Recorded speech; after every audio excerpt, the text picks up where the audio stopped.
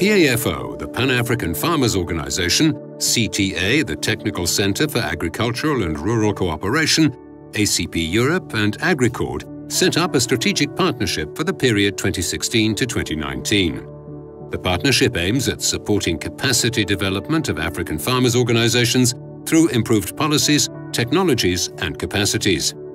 The objectives are, together with other partners, to expand and upscale inclusive and successful business models led by farmers. A key area is to develop and promote the use of data as well as information and communication technologies, ICTs, by farmers' organizations. The program also aims at supporting capacity building on agribusiness management and business skills. These are critical for the organizations and their members. Especially youth and women need to be included in entrepreneurship and innovation.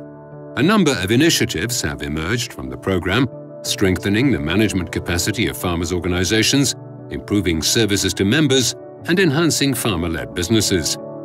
Lessons learned have been raised in policy through briefings, events and publications. The farmers' organizations have been sharing and discussing their initiatives and experiences during a two-day workshop in Brussels. We've seen that when they're approaching the digitalization projects, the fundamental thing all these farmers' organizations start with is the farmer profile. And that isn't just a question of knowing about the farmer and what they grow, it's also about knowing about the land and where it's positioned. Geospatial databases are a core part of how farmers can get organized.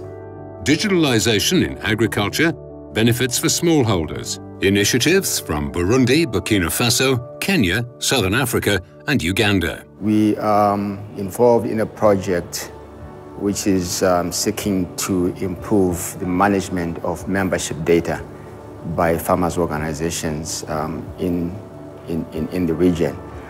And the project is specifically focusing on two national farmers' unions, one in Lesotho and the other in Swaziland. Essentially, it is an electronic-based system for managing membership of farmers' organizations. At the moment, in Swaziland, about 23,000 farmers have been registered on the digital platform, whilst in Lesotho, more than 50,000 have been registered. The project was basically targeting the profiling of about 3,200 farmers. In addition to that, we are running a cost-sharing project with CTA, and that is the use of the drones in tea production in the country. We did the GPS mapping of the small plots for the farmers, which were about 5,000. The farmers are now utilizing the same bank to get access in terms of credit and small loans for their farms. It is the National Union of Coffee, Agribusiness and Farm Enterprises, and has a membership of over 213 associations and cooperatives representing 200,000 smallholder coffee farmers. We worked with CTA in terms of profiling the farmers and developing a spatial database, which would enable us to know where their farms are, how big the farms are, and this is information that we needed in order to take to the market, so that the buyers could trace where the coffee is coming from, the conditions that the farmers are growing the coffee in, and how the farmers are benefiting from the coffee. The end game for us is that we want to be able to virtually aggregate their input demand as well as their supply quantities in order to be in a better position to negotiate with the different, in this case, off-takers or suppliers, agribusiness. They have seen the need for really documenting the farmers. And this need is going to help the whole country in terms of having coffee from one region that is well documented, where the quality is documented, and the traceability is well documented. And they were certified as fair trade and organic. From the certification, they are able to sell coffee to a buyer in Italy who paid over 3.5 euros per kilogram. In that way, they got an added income. IGARA provides inputs to the farmers, and before, the numbers in terms of the quantities that we're giving to farmers were quite little compared to what we give them now after doing the profiling. knowing the numbers and acreage and sizes of the farm. We see that through digitalization, there is much more access, there are much more possibilities also for women to participate in this economy. The women have been left out, yet they've been doing a lot of the donkey work on the farms. But what this digital platform is doing is that, because to register you have to use your mobile number. And we found out that women have mobile phones. So with this mobile number, it is the one you use to access the loan, to access the insurance, to market your produce, to do everything. So meaning it is making life easier for the woman. She's the decision maker in all these values. So it gives power to the women in terms of access to resources, in terms of access to finance, in terms of marketing and so on, which has not been the case before. Les jeunes ne sont pas totalement démissionnaires du secteur, mais ils ont leurs propres besoins qu'il faut respecter et qu'il faut prendre en considération. Ce n'est pas uniquement de rendre attrayant l'agriculture et tout ce qui va avec, mais c'est de rendre attrayant les zones rurales. Donc les jeunes, comme partout dans le monde, ils veulent être connectés, ils veulent avoir leurs moyens de divertissement. Et si on garde des zones rurales complètement démunies, ça va être difficile de pouvoir ramener des jeunes dedans. In one way or the other, I think digitalization has created employment opportunities for the youth, and it has also done a lot in terms of branding the agriculture sector to be more attractive to the youth. We are linking the farmers together with the youth, then we create small groupings of the youth, give them mechanized devices to do the harvesting for the farmers.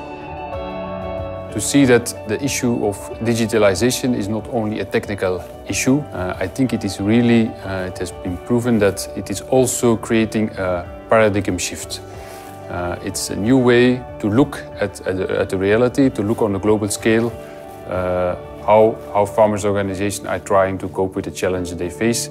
I think what's been interesting hearing from the farmers' organization in the workshop is the huge change in the last 3 years of their approach to using ICTs and digitalization for their work, making their organizations more efficient, providing information on production and yields so they're better able to attract investment and credit for their members, and also provide better market access to the members and empower them both in their negotiations with government and reaching new buyers of the produce.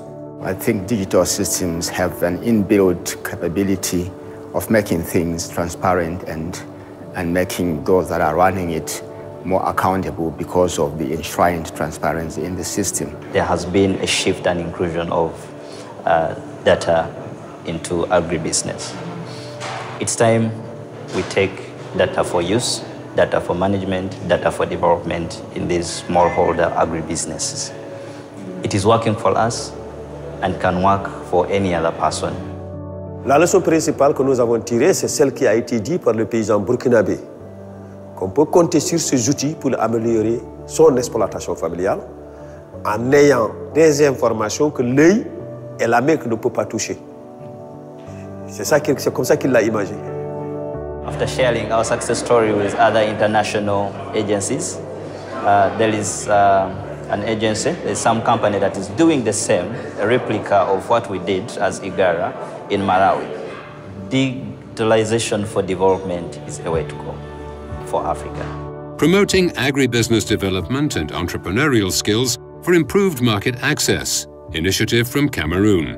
Le projet CHEF est un projet qui consiste à sortir le manioc de la table des pauvres pour le mettre sur la table des riches.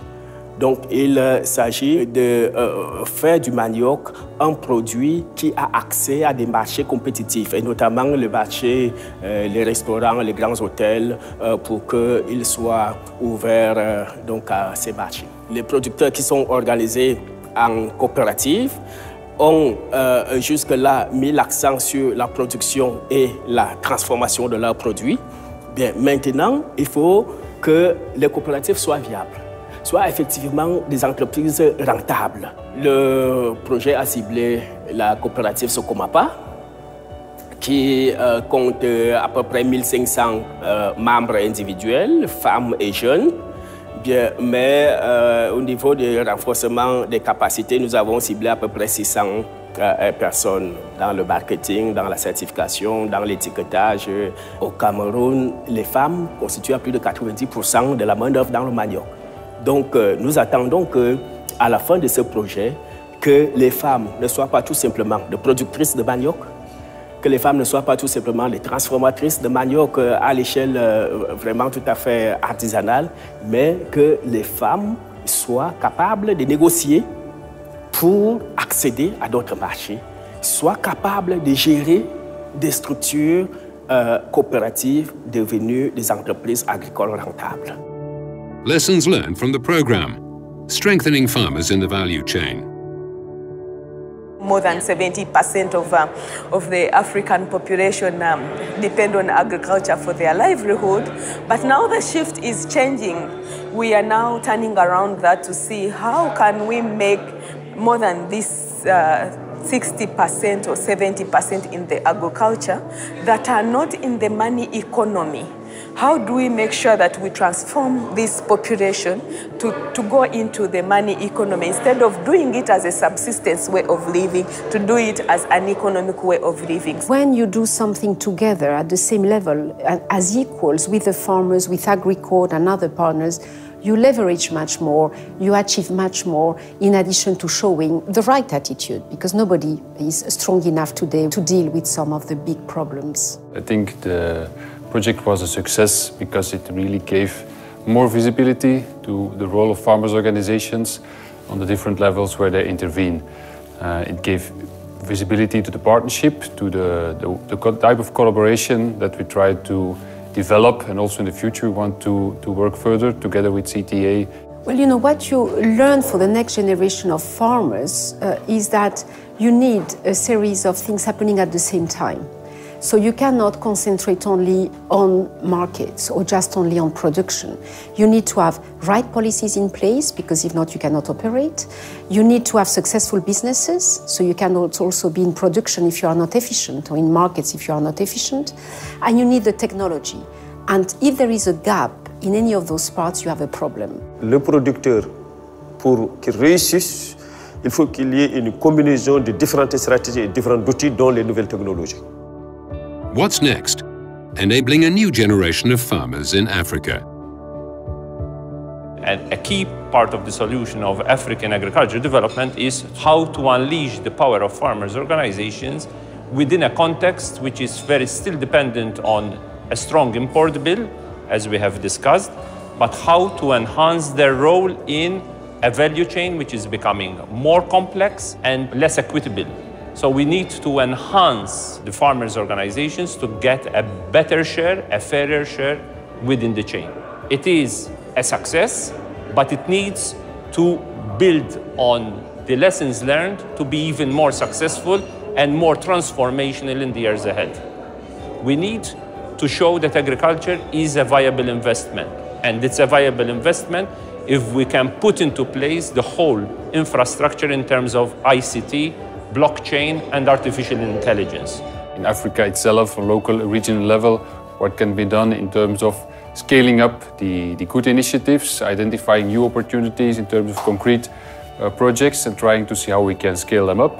In discussion with AgriCord, how we can finance them in the future, how we can support them in the future, and for that we will have a dialogue on what what their plans are for their nearby future, how they want to support farmers' organization, and how we can contribute to that. You need to use all the lessons learned around digital technology, ICT applications, price transparency, value addition, to actually scale them up between the local, the regional, and the continental. We believe the next generation farmer should be a farmer that does this with a lot of knowledge, given the changing climatic conditions, producing an eco-friendly product that really satisfies the consumer, but at the end of the day also rewards the farmer.